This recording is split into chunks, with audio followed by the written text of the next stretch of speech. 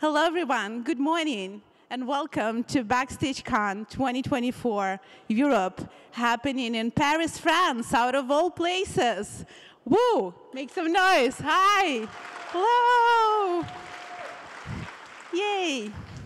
It's the third time that we gather around BackstageCon like this, and it's the very first time we're doing this in Europe. So it's very, very special. And I know that many people in the room have been eagerly awaiting and working really hard to make this moment happen. So I really hope that today is going to be valuable and memorable for all the participants who made it here. I'm really happy to see this many people here for it, both adopters, contributors, users, and people just checking out Backstage, really. And yeah, when I said it, it actually got me curious, like what's the makeup of this audience today? Shall we find out? Let's do a quick show of hands, right? Why not? Cool. So let's do it like this. Please raise your hand if you're using Backstage in your organization. Wow, nice, nice, amazing, thank you. Let's do another one. Raise your hand if you're contributing to Backstage, or maybe if you're project maintainer for part of this project, or maybe you're part of special group of interest. Wow, quite a few, quite a few. Thank you so much for keeping the project moving forward. It's greatly because of you. And the last one, I promise. Please raise a hand if you're just exploring Backstage or maybe running a proof of concept. Nice, welcome. Welcome to this, friendly and hopefully warm community. Glad to have you here. Cool. So regardless of your background and regardless of your goal for today, I hope that the programming will give you something that sort of matches with your interest. We're going to have a fair bit of introductory talks, as well as technical deep dives, as well as adoption stories and inspirational keynotes and lightning talks. So let's dive right in. Now, when we know you a bit better, maybe it's time to introduce ourselves as well, your hosts for today. So hi, everyone. My name is Helen. I work at Spotify, where I lead engineering team that works in Backstage. And yeah, I came all the way from Sweden to here. And I'm joined by Balaji. Hi there. My name is... Hi. Hi, my name is Balaji Siva, and I lead the product management for the developer tools at Red Hat, and happy to contribute to work with Spotify and the rest of the community to make this a great event for all of you guys. Thank you. Awesome. And the third gentleman that you see on the slide is Bowie, the mascot of the project, Bowie the beaver. And he isn't just a beaver. I feel like he embodies a lot of values and really the spirit of this community, the community of curious builders coming together to build something greater than the sum of its parts, and to really just contribute to the best developer experience in the world. So what brings us together today? Why Backstage? Like, what is it that retailers, streaming services, airlines, banks, governments, startups, and enterprise companies all have in common? It's developers, right? And developers dealing with complexities, like more complexities than ever before. And a lot of frustrations, too, that aren't just writing code, really. And Backstage attempts to solve all of that by providing an aggregated layer on top of all of your infrastructure and tooling, streamlining your workflows, unblocking the obstacles that you might encounter on the way, and providing you the more fulfilling work experience as well. Would you agree, Balaji? Yeah, absolutely. I agree. I think the increasing developer productivity is a key objective for Backstage. And if you look at the persona, the platform engineer persona, which is another persona I see a lot, where they're responsible for helping remove those barriers for the developers and have self-service for developers. They're essentially bringing the best practices and being able to program that through the Backstage software templates, for example. One of the things that, for example, security, shift left, we all talk about shift left as something that we should do, but it's hard to implement implement. But if you think about it, you can, with the Backstage software catalog, you can actually shift down. The platform engineers can help them shift down the complexity for the developers, and you help them get adopted, right? That's a really good thing. And I think this is where we are. Like Backstage brings all of us together. Backstage is a platform that brings all of us together. Speaking of together, I think the whole community is helping contribute to this platform. So thank you very much. And specifically for this day, I think I want to make sure that we say thanks to the sponsors. We have multiple sponsors, obviously the diamond sponsors, and also the platinum sponsors and the gold sponsors. We also want to thank the CNCF organizing committee, the Linux Foundation team to help put the team together, and also the programming committee. There's a lot of effort put into it from a time and effort and money, I guess, in terms of bringing this event together. So I hope that you guys have a great day. So Helen, I'll let you take to the next level. Totally. So what's up? What's up Backstage? What's buzzing? What's new since we last met? Let's do a quick recap, shall we?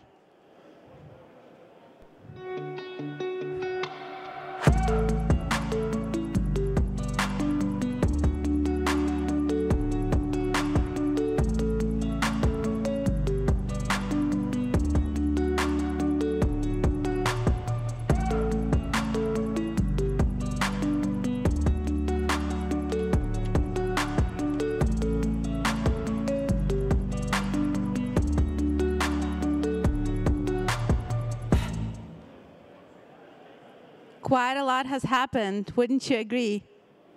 I mean, for starters, Backstage celebrated its 4th birthday. Happy birthday, Backstage. Woo! So what happened on the 16th of March, 4 years ago, is a tiny little team at Spotify pushing Backstage project into open source.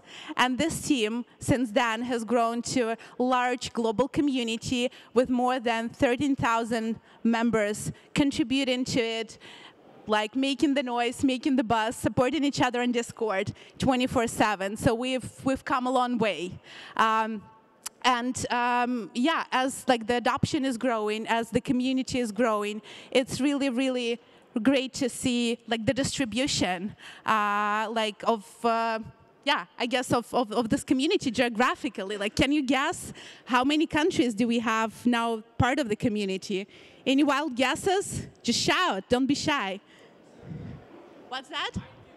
92, all right. Any more for any more? Gentleman in the back. Oh, come on, you know this stuff. So 52 countries are now part of the community. We now effectively have all the continents covered. So Antarctica, TBD, I guess. But effectively, like all the continents have contributors and adopters part of this community. Like, how's the overall ecosystem doing, you would ask? Like the Backstage has been on the exponential growth ever since the beginning, on multiple different dimensions.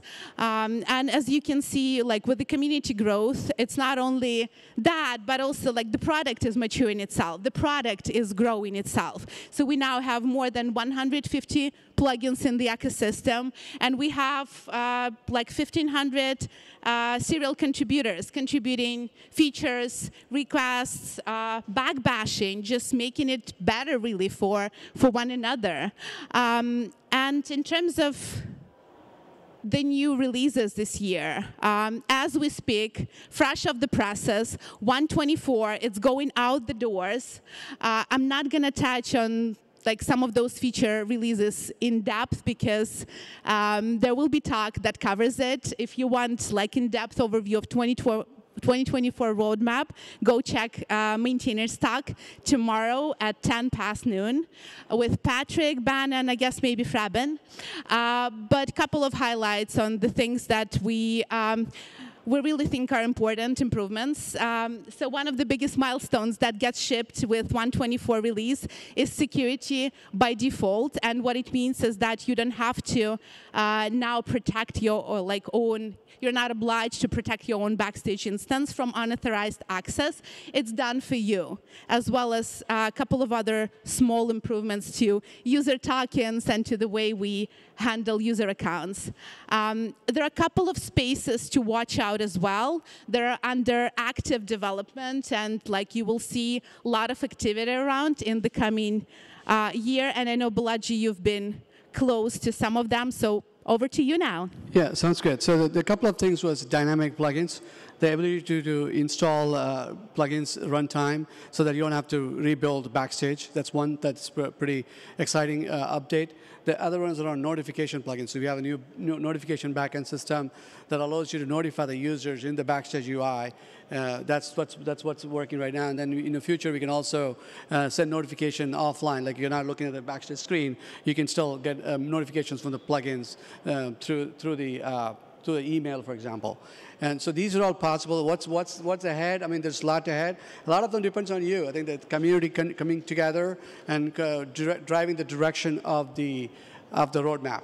I mean, as I was part of Red Hat, I joined about a year ago to this community, and I can tell you that Spotify and the rest of the community has been very welcoming in helping us contribute and new features and product roadmaps.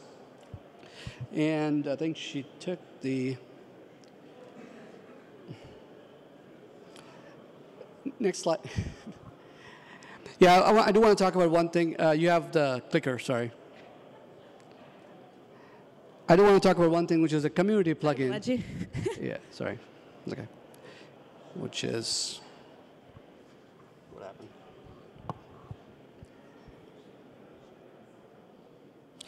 Yeah, the one thing I want to really quickly touch upon is the centralized community plugin initiative you started, right? Today, if you look at it, all the plugin contributors or publishers are maintaining the plugins in different places.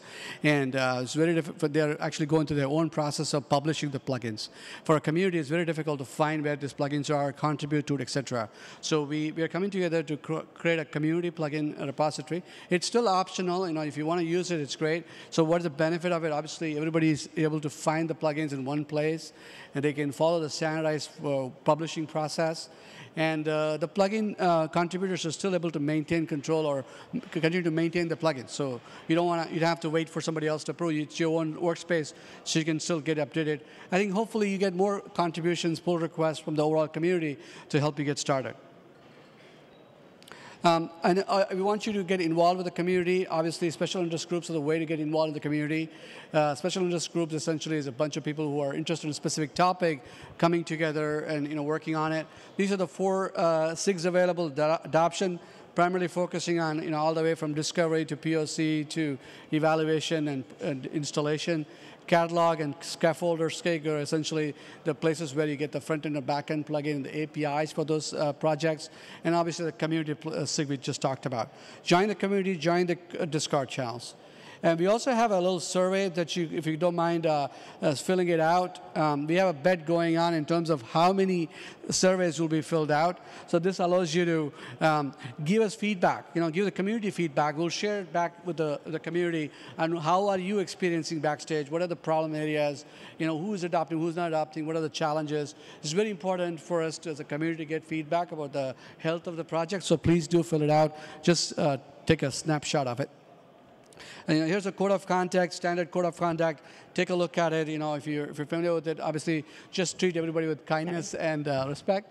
Yeah, didn't mean to kick you, but I guess we need to breeze through the rest. We are, on a clock. So there will be refreshments and meals, some table topics for networking. But with that, without further ado, let's go. Let's go. Let's go Backstage. Let's do it.